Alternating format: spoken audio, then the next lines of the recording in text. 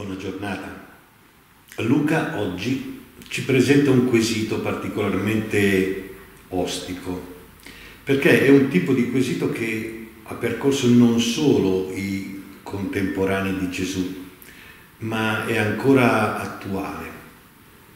E il quesito è: quali segni abbiamo della presenza di Gesù, dell'efficacia della sua parola, del fatto che sia realmente vita e salvezza anche per noi oggi? Spesse volte noi cerchiamo di interpretare i segni dei tempi e molto spesso sbagliamo.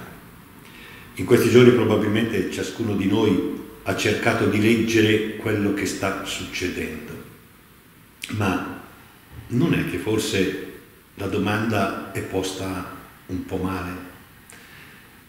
Forse anche noi dovremmo porci la vera domanda, non se le cose che succedono attorno a noi sono un segno di qualcosa, ma noi oggi di che cosa siamo segno?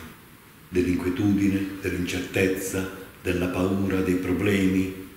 Oppure siamo segno della speranza, della fede, della gioia?